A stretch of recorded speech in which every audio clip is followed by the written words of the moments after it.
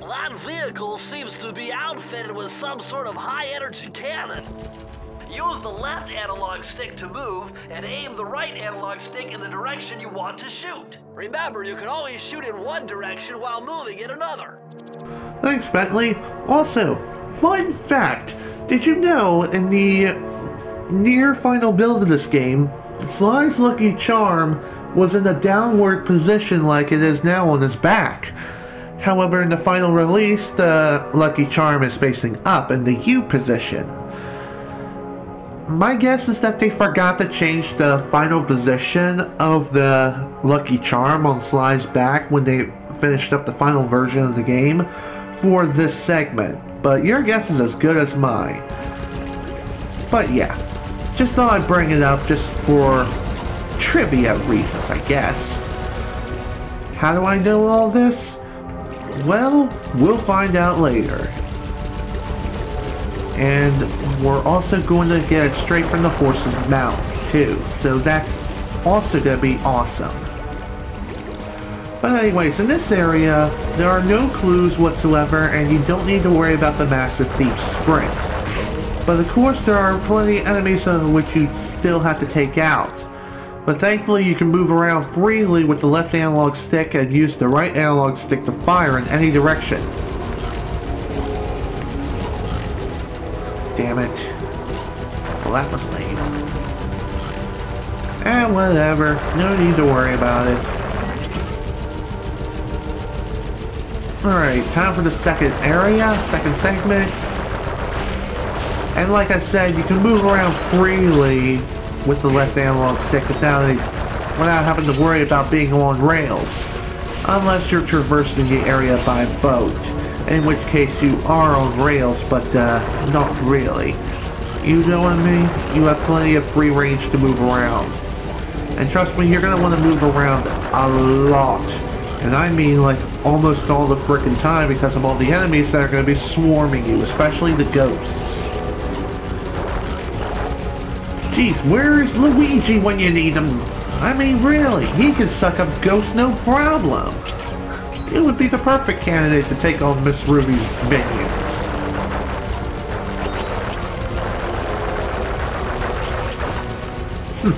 Okay, that was pretty funny. Enemy took out his own friend. According to my paranormal scanner, that flowing soup is really highly charged ectoplasm. It's just got to be the source of power for those headstone generators. Thanks for the info, Bentley. But anyways, time for the next segment. The next checkpoint, I have no freaking idea what to call this thing. I was about to repeat myself. Oh, dang it.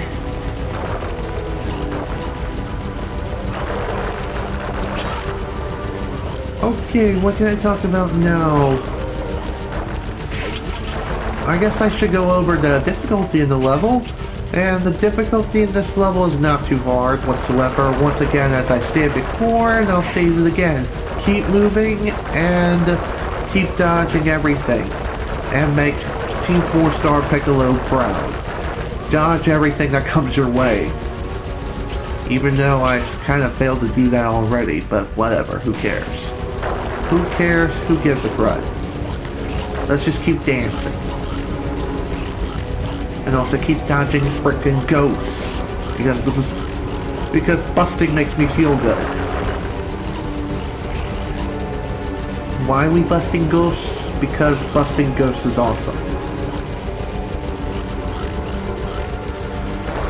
I think this is the final area of the level too. So that's good to know. In order to... Yeah, this is. I can already see the treasure key even though it's been hanging above my head all this time. Whoops. Ah, whatever. In order to get out of here, you just need to knock out all the ghost generators. And bada bing, bada boom. Level is pretty much done. See? Easy peasy lemon squeezy. Let us get the F out of here, my boy.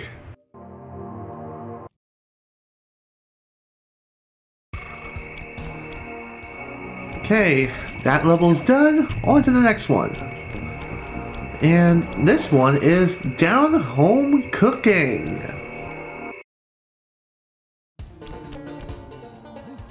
With all the hay and feathers in here, just looking at this place has got me breaking out in hives. But we've got no choice. That ghost over there contacted me on Spectre Wave Radio, and we've cut a deal.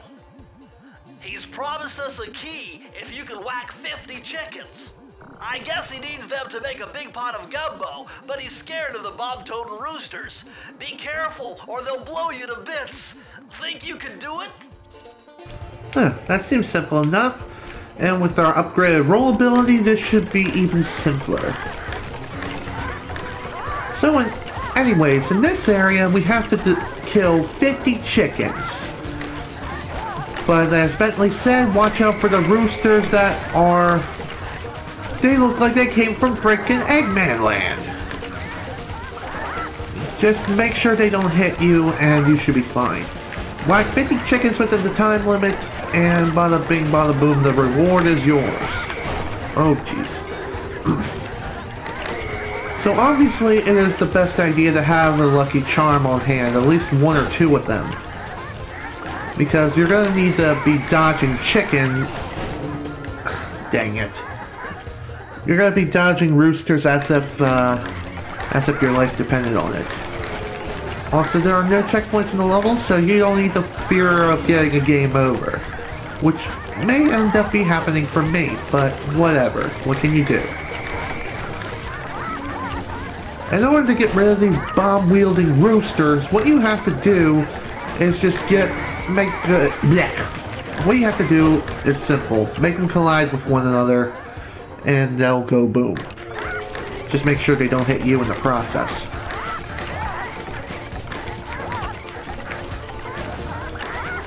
And also, since this is a fairly early game within the...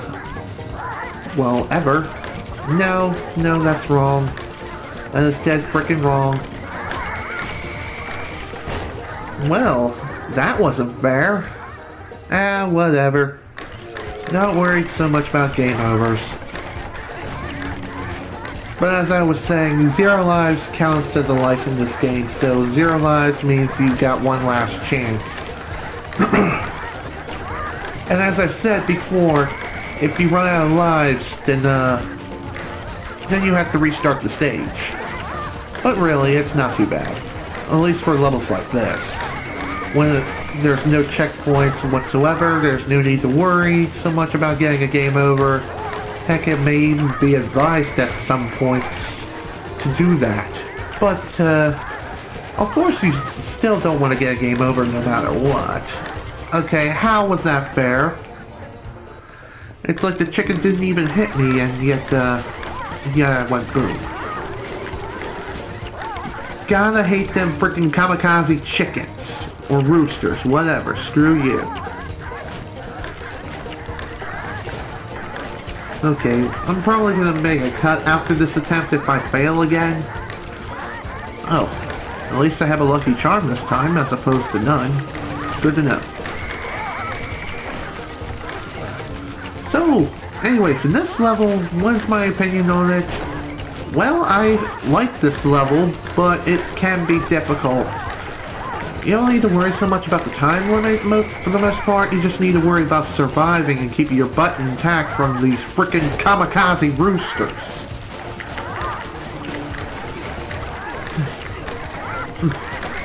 It's like Sly is working for a slaughterhouse. Really? It's that frickin' extreme. 10 chickens left to go, actually less than that now. And we got 20 seconds left. Go away, you stupid kamikaze chickens, roosters, whatever. Goodbye. There we go. Levels complete. And for our reward, we get the key as promised. Nice.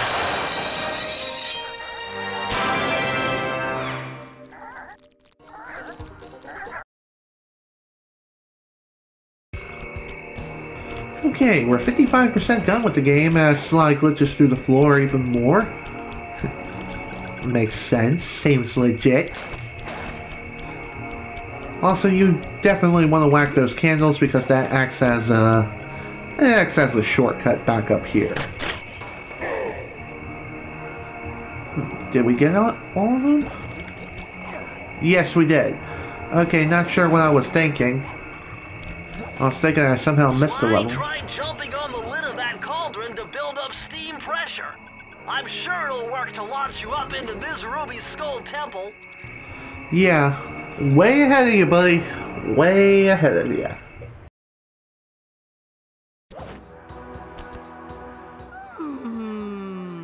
I could feel that Cooper vibe a-coming. Most distastefully bad juju. Yeah, well, you give me the creeps too, lady. Cooking up an army of ghosts isn't a very neighborly pastime. Oh, Sly. I see your mouth a-moving, but all I hear is blah, blah, blah. Well, if jaws need to flap, then let them flap. See you in the next world, Sly Cooper. Whatever.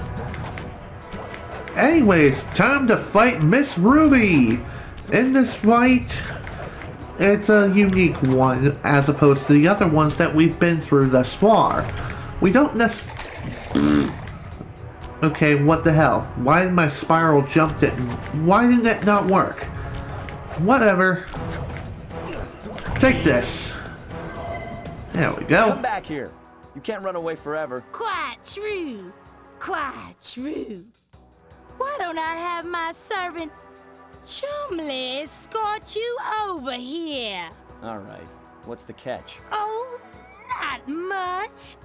Just a little game I like to play with all my annoying guests. I want to see how well you pay attention. What do you mean? Well, I'll unleash my mighty mojo magic upon you. If you repeat what I do, you'll dodge it just fine. If not, you'll get zapped. A little voodoo Simon Says, huh? Sounds easy enough. This is the main reason why I love this stage.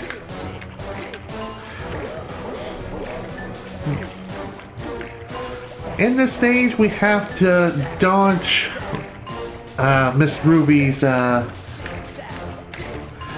mojo.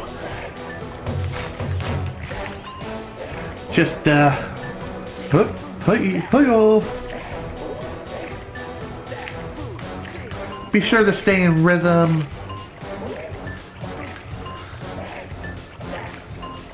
Overall, the fight is not hard. Once you complete the segment, just go over, whack Miss Ruby in the face, and you'll be transported to the next segment.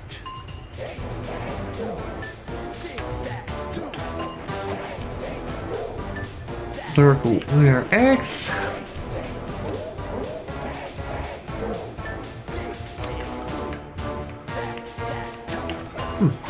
Pretty easy to stay in rhythm and stay in the fight. Okay, what the hell was that? I pushed the dang button. That was not fair. Alright, making a cut. See you guys back at the second segment. Bullshit! Oh, never mind. Okay, back in the second segment. Let's try this again.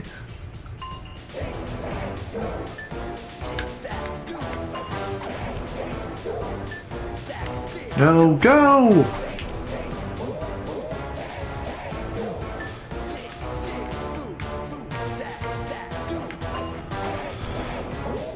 Is it me or is this fight harder than the original?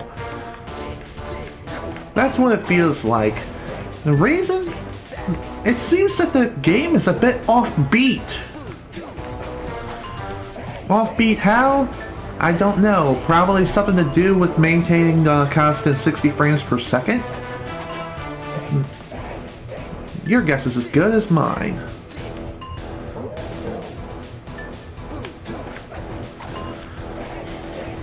Alright, just a little bit more.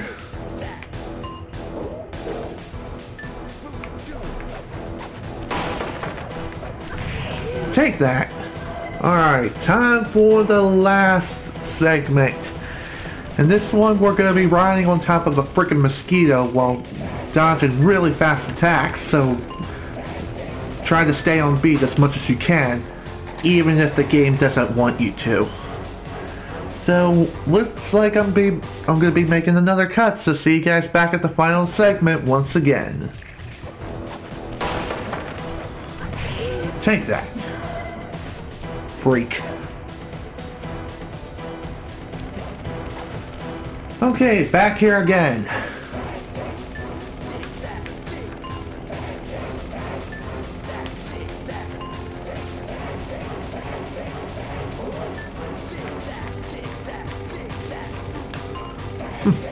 I usually can't dodge that one. There we go.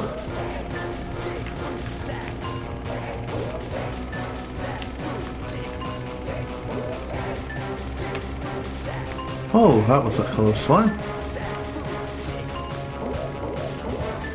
Hi-yo.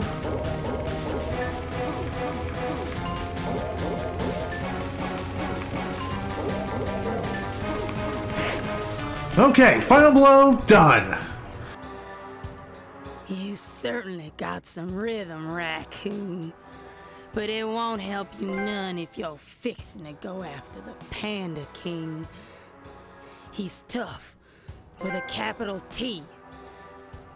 If you go poking around his stronghold in China, you're likely to get poked back. Yeah, well, if he's anything like the rest of you, I think I'll manage. Ms. Ruby's section of the Thievius Raccoonus held notes from my pioneering ancestor, Sly Cooper. His invisibility technique allowed him to steal from corrupt pharaohs and greedy noblemen. Right on schedule, Inspector Fox's arrival cued my exit. The production of zombies, made illegal in the World Peace Accord of '71, earned Ms. Ruby a life sentence behind bars. While the gang and I enjoyed a few weeks in the tropical sunshine, working on our tans in preparation for our next caper.